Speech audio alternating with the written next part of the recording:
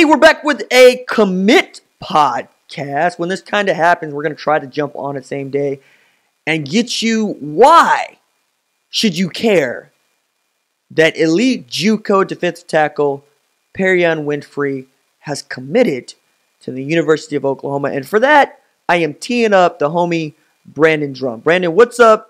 And tell me what you think about all of this, dude. I mean, why should they care? They've only griped about it for, the past 4 years. We're not getting any top-tier defenders in the interior defensive line. Oh, my gosh. The fans have griped about it for a long time, right? Am I right? Oh, yeah. Oh, yeah. I mean, come on. That's why they should care. They got the #1 junior college defensive tackle that Alabama offered, Florida State, Georgia, Auburn. I mean, you name it, he had an offer from it, and there's good reason why. All you have to do is go watch his film, and it will blow your mind. He looks the part. He's exactly what you want. Ever since Neville Gallimore got on campus, everybody's been wanting another Neville Gallimore, and it hasn't happened. It has now. As long as he sticks and he signs, it's all good on December 22nd. I'm going to push back on one point you made. This is not a Neville Gallimore. In that, not that he's not as talented, but he's junior college. I think when we use that... Yeah, he's not as freakish. Yeah, well, but also getting a guy out of high school and getting potentially 3 years out of a kid, 4 years out of a kid, as opposed to 2. Because that's why I'm pushing back. And I think it is a big enough deal to just do more than say, cursory, hey, this guy ain't Neville Gallimore. I think the years matter. That's all. Okay, that's fair. That's fair on the years. As far as, and he probably isn't going to run a 4.7 like Neville. Neville he has Tommy Harris type potential. Yeah, for sure. Yeah. So that is something to watch this year. I know we keep harping on that, and everybody wants to say, I'll see it when I believe it. Well, folks, I think you kind of saw it during the spring game. So he was wreaking havoc. He was doing his thing. I think this is what we're going to start seeing from this recruiting. I think people are going to start noticing that it's different. The recruits, and this isn't a knock on Mike Stoops, because Mike Stoops is a really good recruiter. I mean, a very good recruiter, and I respect him more than anything. But I think Alex Grinch's name just kind of goes places because of what he's done with lesser talent at the defensive tackle position, and he can go and put what he did at Washington State, and a kid with Perrion Winfrey's talent can go, whoa, if he's doing that, I can do something way better.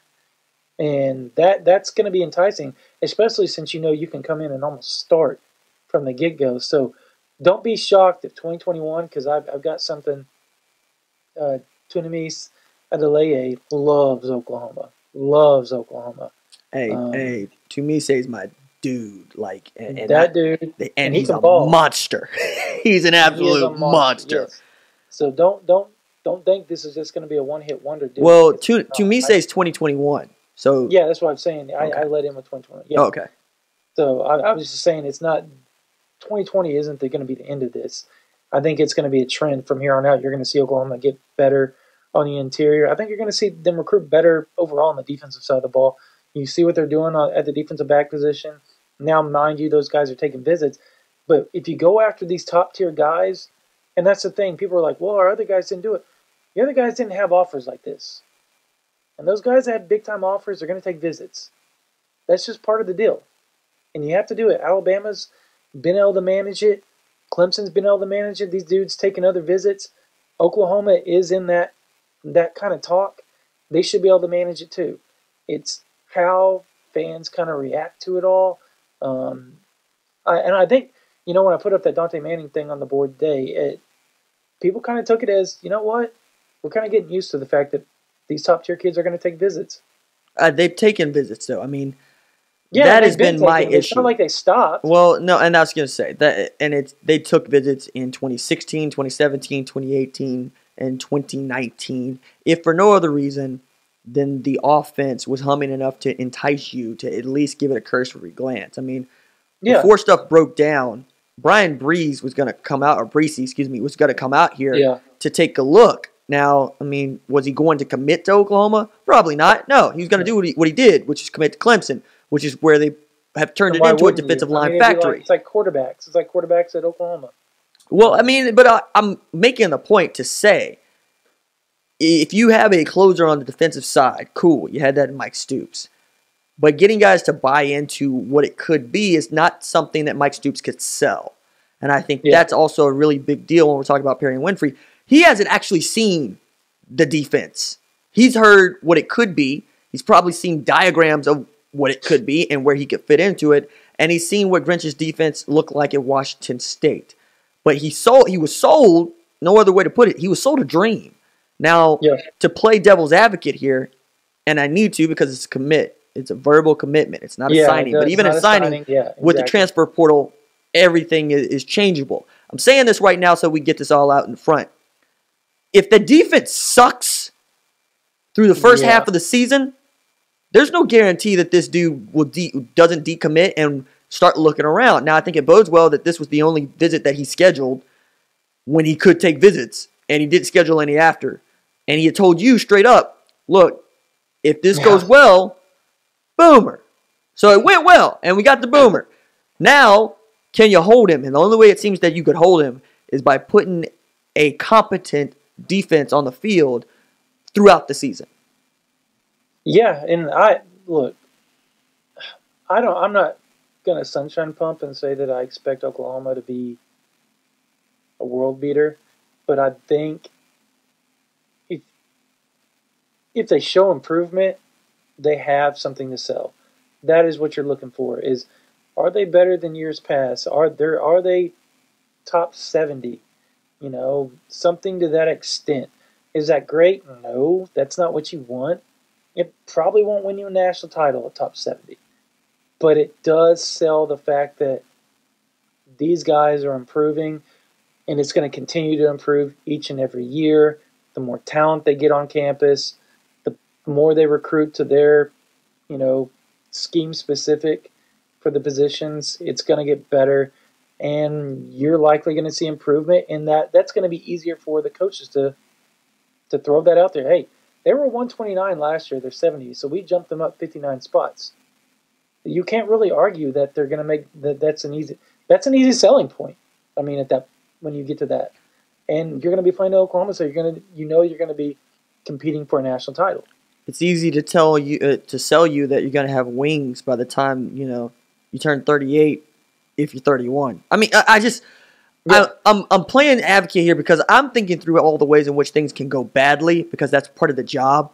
That's why I don't think that's why I'm saying I don't think they're going to be world beaters or anything this year. But if they do make a capable improvement, like a marked, not remarkable, but a marked improvement. Spots. That's what I'm saying. But here's the thing, though, dude, and this gets back to what is the game about, and what are you recruiting for, and that is 70 doesn't win you a national championship. No. And that's where I'm getting at. Like, cool, you get to keep a 2020 defensive tackle in the boat, but if you end up just outside the college football playoff, are you going to feel good about Perrion Winfrey? And I know that we're doing a Perrion Winfrey commit podcast, but look, I look at the rankings, and I've started to try to talk myself out of thinking about the rankings because I think about the rankings in terms of winning championships. And by championships, I mean college football playoff championships, not Big 12 championships. We know Oklahoma can do that with what you just described, a god-awful defense. So I mean, but is that what it's going to be? Is that what it should be at Oklahoma? No, I think we would all agree about that. So I wonder how many of the kiddos, when you're talking about, hey, we put guys in the league, well, cool.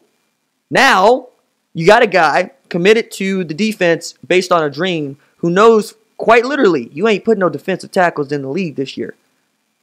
I mean, not in the draft. We're going to talk about Amani Bledsoe. You talking about this past draft? Yeah. I was about to say, Neville Gallimore's going to get drafted, but yeah. Well, I'm not certain anymore. Like, after the way that I saw... I am. I think Neville will get drafted. Look. Well, I mean, it's not... That's not to say that... I'm saying, if he gets drafted, are you going to tell me confidently that Neville Gallimore's going to go in the top 3 rounds if you play like you played last year? Ooh, I mean, that's because he was taking on blockers and not shooting gaps. He's also going to be 5 years in, so he's going to be older. And this is the other thing that I really want people to start thinking about. We look at lists particularly often in society, and one of the lists that comes up for NFL fans is the top players under 25. Zeke Elliott. Amari Cooper turns 25 this month.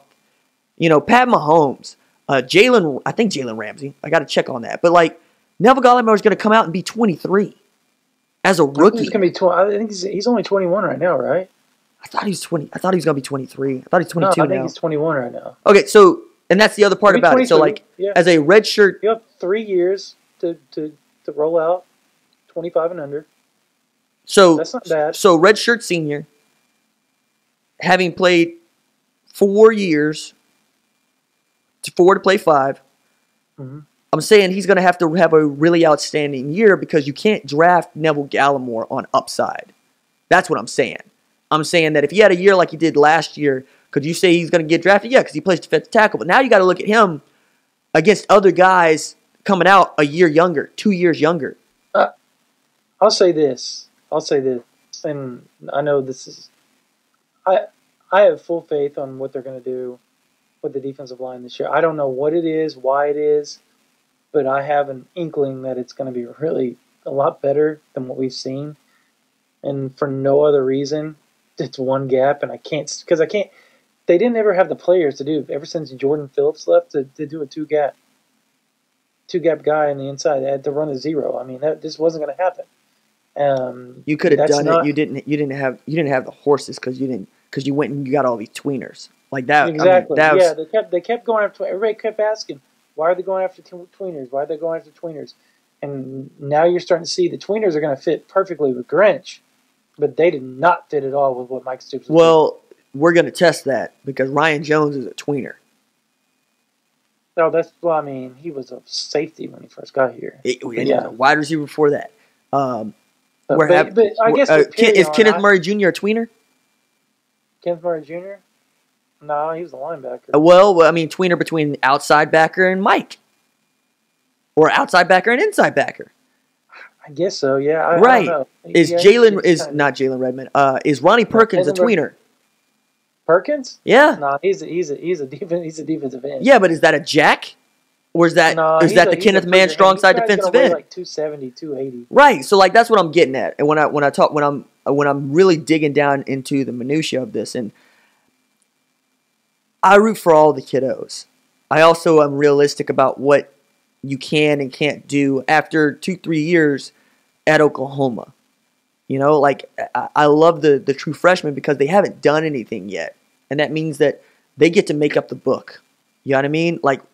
I'm not telling you what Marcus Hicks is going to do, what Corey Roberson is going to do, what Joseph Wette, David Nwagwu, any of those guys, Woody Washington, Jaden Davis. We know what they could project for. Yeah, there's a reason why. But we're not going to project for that kid to absolutely suck. I mean, that's the thing. Whereas if you're looking at, I'm high on Kenneth Murray Jr. because of his true freshman year and because of his sophomore year. Mm-hmm. I have more faith that Kenneth Murray Jr. gets drafted ahead of Neville Gallimore next year than Neville Gallimore gets drafted ahead of Kenneth Murray Jr. Think about that for a second. Think about what I just said. I am, and I don't agree. But you think that Neville Gallimore goes before Kenneth Murray Jr., even as Kenneth Murray Jr. was a 2020 first-round mock draft pick? The reason why is because I have a feeling that Neville's going to have a big year. Yeah, but I'm not saying what you think is going to happen this year. I'm talking about based on past production. Oh, no. Yeah, I could say no. Kenneth will go before what happens. So if Kenneth Murray Jr. has another 100-plus tackle season. But I don't know. Here's why I say I don't know. Here's why I say I'm not sure about that. Because if Neville goes out there and runs a 4.7 at the combine at 305 pounds. He ought to run faster. I mean. Because he was supposed to be running 4.7 last year at 335. He ought to run faster. So, yeah, well, he ran. He ought to be faster than Quentin Williams. So, if he runs a 4.68 or something like that at 305 pounds, I'm telling you, they're going to go back and look at his film and go, wow, Oklahoma was using him wrong for so long. So, yeah, I think he would draft ahead. Just because it's so hard to find a guy with his athletic ability in the interior. Let's walk that out then. Let's say, because I'm playing thought experiments here. Let's say that Neville Gallimore got hurt this year. Worst thing that can happen the year before you're supposed to go into the draft. And then you show up to the combine. Let's say you get an invite to the combine, which again, I'm not sure he gets one unless he has a big season like you say. Like, I don't see anything that would have him invited right now, even as we want him to be the linchpin on this defense. But let's say that he did. If he runs 4.68 and has a crappy shuttle and has a crappy everything but drills, right? Everything but what actually is, defensive line play drills. I think you're right. I think he could go first 4 rounds, not first 3, first 4 rounds. I think somebody would take a flyer if they don't take him early, like a dude that you saw come off the board and you go, wait, what? What did you see? Yeah, that happens every year too. Yeah, but has it happened to Oklahoma players? Well, I guess you could say it does. No, you can't. You can't. Marquise Brown was a mocked up first round draft pick. So, well, Joe Mixon, nobody thought he was going to go second round. Yeah, nobody remember. Yeah, because everybody's like, oh, he's going to go 4th, 5th round. Because and then since he made that hum, and he's their number 1 back, so it can work. But also, Joe had a really great last season at Oklahoma, yes, and by really great, I mean we were talking about whether or not Joe Mixon needed to be a Doak Walker winner. Yep. He was fantastic. Yep. And so when we talk about Gallimore, are we going to be having the same conversation? I mean, it's one thing to say he's going to have a big year. Fine. Put numbers to it, Brandon. I mean, nobody thought that Williams was going to have the year he had at Alabama. So, I mean, it happens. I disagree. Okay, we didn't because we don't cover that team. But I was actually at 247 yesterday having this discussion with one of the folks who works there and is very close to Alabama's program. And it was basically... I know who you're talking about. I know you know who I'm talking about. But it was one of those things where the university was putting out, nobody saw this coming, because they had a different narrative going. But anybody that was apparently watching practice was like, no, we've known that kid could play. It's about the kids in front of him and him sticking it out, and then we knew that he was going to be good. And we knew that we were going to be okay. Whether he played in or tackle, you just knew watching him play defensive line that he was going to make it hum. You didn't know that he was going to be, 3rd overall draft pick or second overall draft pick. Well, I mean, that's the same. But see what you're just saying. You're describing everything that we think of Neville. We all think he's... I thought it last year, though. And I got burned by it. You got burned by it. We all did. Because they still used him the same way that they always but it wasn't supposed to matter last year, remember? Man, it can't. It's got to matter. It's because we were that naive. And when I look back at it, I'm like going, how could we sit there and think? Nah, I remember a guy catching blocks is going to have a big year. I remember what I thought. I thought that it was going to be a 1 gap front with 4 down linemen. Or 4 men on the line of scrimmage, not 4 down linemen. I remember saying that out loud because that was we'd seen some of it, right? And we'd heard rumbles of it in preseason camp. Yeah, and then it went back. Then it went back to 12 players for 11 positions. Yeah. That you got a nickel and a Sam. Get the hell out of here. What are you doing with a nickel and a Sam? You got a defensive tackle and a nose guard. What for? I'm with you, but that's what I'm saying. It screwed him over. Well, and that's another reason why I'm saying I want to see the defense. I'm tired of saying. But we watched him run a 1 gap, and it looked a lot better. Yeah, and Gallimore looked amazing in it. But I also, and this could get touchy real quick. Levi Draper was the best spring ball player we saw in 2018. Yeah. So I don't. And yes, Mike Stoops is a different defensive coordinator, and Alex Grinch apparently has his eyes wide open and has who he thinks can play. Mm-hmm. And I hope we saw those dudes run with the first team in the spring game, so we have some idea of what it could be. They were without probably 11 guys on defense. See, Neville Gallimore was eating the lunch of a bunch of guys that probably ain't going to be playing the same offensive line positions come preseason camp. Ooh. See? I don't know about that. Where was Creed Humphrey? Oh, he was the only dude. Where was he, though? He had a broken hand. Okay, and who was Neville Gallimore lined up across from? Well, I can tell you. Redshirt freshman. Yeah. And Clayton Woods. Yeah. But we can't hate on Clayton Woods. No, but I do think it's fair to say that Clayton Woods ain't Creed Humphrey. I think that's 100% fair to say, but I also think it's fair to say that Clayton Woods is pretty good because it's not like he's like mush or anything. Like, he's a walk-on because he chose to be a walk-on, not anything else. Well, and we can say that about a number of guys at Oklahoma. And Tanner Schaefer. Right, and you'd be right. I'm also just trying to level the heads of a lot of folks who look at what we do in covering recruiting and in covering the team and think that we're sunshine pumping. And I'm going, no, No, we're not. I'm analytical. We're actually trying to be level about this. That's why I said I don't expect huge jumps, but I expect marketed jumps where at least we see improvement. Well, I don't expect this defense to go, oh my God, they're top 30 in the nation now. No, but a guy like Perrion Winfrey saying, I want to come to this school, and the way that he said I want to come to this school, right, wasn't the kind of guy I mean, yes, you got offers, right, and Neville Gallimore took other visits, yes, and that's not to say Winfrey won't.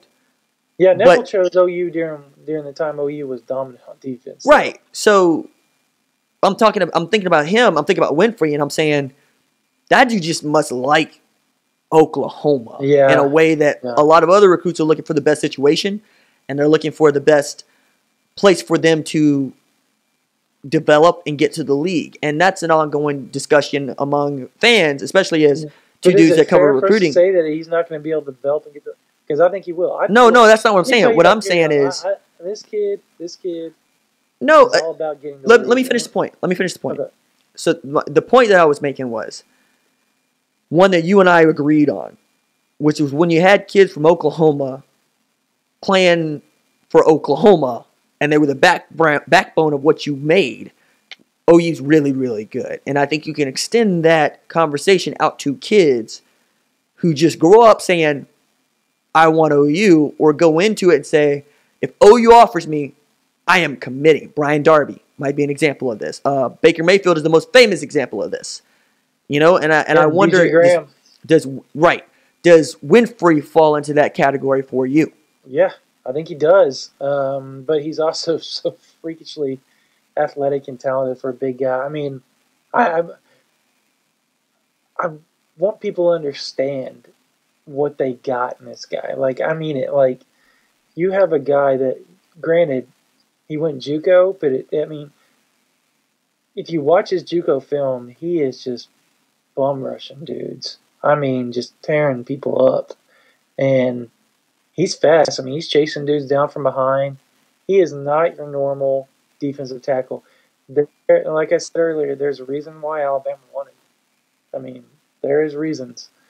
And there's a reason why Alabama wanted Miles Slusher and Oklahoma does not. Yeah, I said it. I'm ducking right now. My man. All right. I'll get you back on course. I'm not going to comment on that one. I'll get you back on course. All right, I'll get you back on course. My stance on it too. So yeah, right. Well, I mean, equal with you. So. I got a radio show where I talk about this stuff from 9/11 on Sports Animal in Tulsa, so everybody knows that my mouth is wide and it's loud, and the Oklahoma kids can play, and that's not me just coming from the state. Although you got to factor that in. Alabama offered him.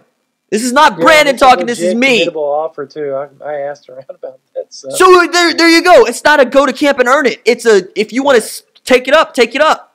Yo. Anyway, I think that all of this LSU too. Oh my God, the real DBU. Yeah. As the dude on the Jim Thorpe Award selection committee, like they put out DBs. Yep. Greedy can play. Grant Delpit can play. They're going to be good this year. You know, I mean, you know what? You know how mad people would be if Miles Slusher decided to flip his commitment to Alabama and turn into Minkah Fitzpatrick 2.0?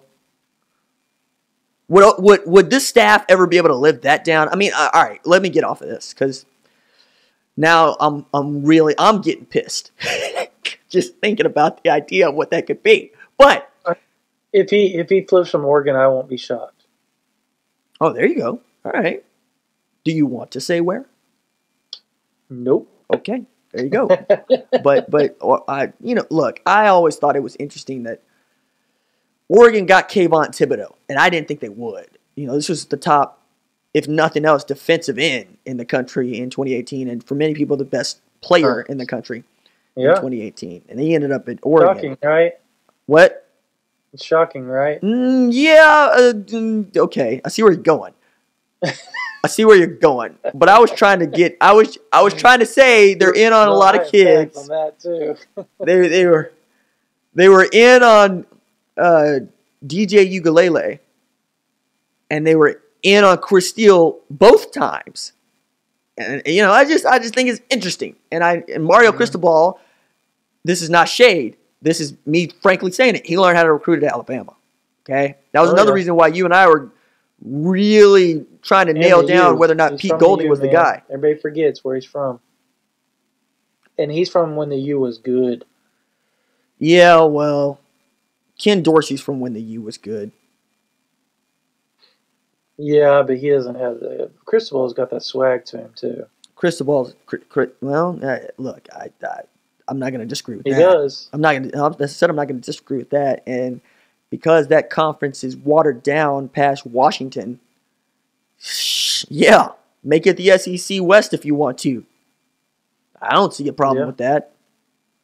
I'm also interested in how they nationally recruit because, I mean, they catch a rep for how they go and get or don't go and get Oregon kids in the way that OU catches rep for not picking up some Oklahoma kids you think they should pick up. Now, all right, so we're getting toward the half-hour mark here. So I'm going to put this to you, and then I think we got to shut it down. Okay. I was asked on satellite radio who I thought would be the breakout player or the player that everybody's forgotten about, and which play on the defense I thought everybody should keep their eye on. So the breakout player that I picked was Trajan Bridges. And then the player I said everybody should watch to lead on the defense wasn't Gallimore, wasn't Murray, though I do believe Murray is the captain and leader, and same thing with Kenneth Mann. I don't want that misunderstood. I do believe that a Trey Brown can take away your number one, then you're talking about an elite defense and not just one that's, middling to average. Yeah. Okay. Those are two solids. So who would you say is the breakout player, and who would you say is the one player on the defense that has to play well for them to be good? Not average, good. You took my offense, so... What do you mean I took your offense? I said it. You can say Trajan. That's okay. Yeah, Trajan was the first person I would think of. I will go with Braden Willis. Ooh, sexy. Yeah, well, he's going to be the H-back, and you know what they do with the H-back there. So. What, Jeremiah Hall's like, hey, eat this run highlight from the spring game, Brandon. Yeah, well, I'll keep eating it and watch a 6'3". Duh! Kind of dude that runs a 4.5. Yeah, I think they're going to share time, but I think Braden's going to be the main guy as far as that goes because they rotated guys for a while at that position. They had several guys run it, but you always have Flowers out there and as your main guys, and I think you're going to do the same this year with but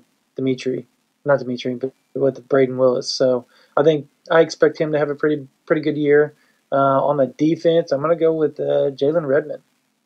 I think if it's a risky he's pick. Healthy, if he's healthy, we saw in limited time last year what he could be, and it was special. So, I mean, he wreaked havoc against TCU, and then he went out there. He had never played. He didn't hardly practice. And then they played him. Say what? I said you said he'd hard to practice, and then they played him, and then he went down. It ain't KD, but you see where I'm going with this. You got to be real careful with him, and by real careful, I mean, hell, Golden State thought they were careful. He's got to be on play count to start. He does. And it's good. And you don't need to know what that play count is, but no, you probably should be transparent with everybody who's following this team and say that he's on a play count if that's what you're going to do. Yeah. So I think probably I would expect him to be 20, 30 plays to start, and then game 2 maybe 30, 40. Just kind of work your way into it and see how it goes. Because if you don't, I think it's going to be a bigger risk than you really want. But if he gets out there, and I think mid-season he's playing 50, 60 snaps, I think that's perfect for him. And I think it's probably where you want to max him out year one. And he could be a major problem because, one, he's going to be fresh a lot because he's only playing 60. And he's really, really good. I mean, we saw it. In a limited time, no practice, goes in there, a sack, he forced a fumble, and he had a tackle for loss. I mean, who does that? I mean, that's pretty impressive. Kevin Durant came off of 32 days absence. That's true. 11 points, 12 minutes, block, forced to travel out of Pascal Siakam, and changed the NBA, as Brian Windhorst said. So like, I wouldn't even say 60. I would say give that kid 15, 20 snaps tops. Or, hey, we have a out-and-out pass rush down. I mean, through the first 6 games, I think you creep it up every game. That's why I said like 15, 20 the first game, and then kind of creep it up every game. Okay, so let me put it this way. If you're trying to load him in the way that you're proposing to load him in, and you overload him November 9th against Iowa State, and then you lose him for Baylor, TCU, Oklahoma State, possibly Big 12 championship, possibly a college football playoff, what good did you do? Why would you not necessarily just want to go 15-20 through the first 6 games, see how it is, let the research, he's going full go in all the workouts and stuff. That's going to be harder than a game. He's going full go in the summer. I mean, you and I both know that going full go in the summer ain't going full go during the season, during preseason. Let me see if he makes it through preseason camp before we even put a play count on it. That's the key. I think that's the key. And how he makes it through preseason camp. Because we know that that's the part of the year, every year, that they beat the hell out of these kids. And I don't mean that like literally. I mean, they put them through their paces. Like, they make sure that they are ready to play. And they'll be tired, and they'll be 2-a-days and all that kind of stuff. As much as you can do 2-a-days anymore anyway. I just think that I'm going to take baby steps with him all the way. Because getting one good game against TCU, rather than have him healthy against Texas in the Big 12 title game and have him healthy versus Alabama in the Orange Bowl, I don't care about Houston. I don't even care about Texas. Because it's earlier in the year. I care about, can I have this kid when I need him in November, December? Yeah. So like, when I say 15-20 through the first 6 games, I mean it. And I want him chomping at the bit. I want him frothing at the mouth. I want to know without a shadow of a doubt from everybody that when we throw him out there, we don't need to worry anymore. It's time. He's rested. He's ready to go. And now we have, for a lack of a better term, our heater, our closer, the guy you never thought to think about for so long is eating your lunch. Ronnie Perkins comes off the field, and then you find out Jalen Redmond is a monster. That's what I'm thinking about. I'm playing the chess game here. Yeah, I mean, we'll see. I think he's probably more ready than we were giving him credit for. Okay. Okay. I do. I just think. I mean. He was at the camp. I mean, he talked. I mean, he said he feels great, so we'll see. All right. Well, that is my man Brandon Drumm bringing the goods. Read his work on OUInsider.com. You can read my work at OUInsider.com because, surprise, surprise, the Young and Drumm podcast is presented by OUInsider.com. Subscribe. Get on the VIP board where you can bug the hell out of me and you can read Drumm's excellent work daily. Always, every day. $1 for the first month. There you go. Right there. Reach out to us on Twitter. Say hi. Do all the stuff that people do. We will see you next week with another episode. Deuces.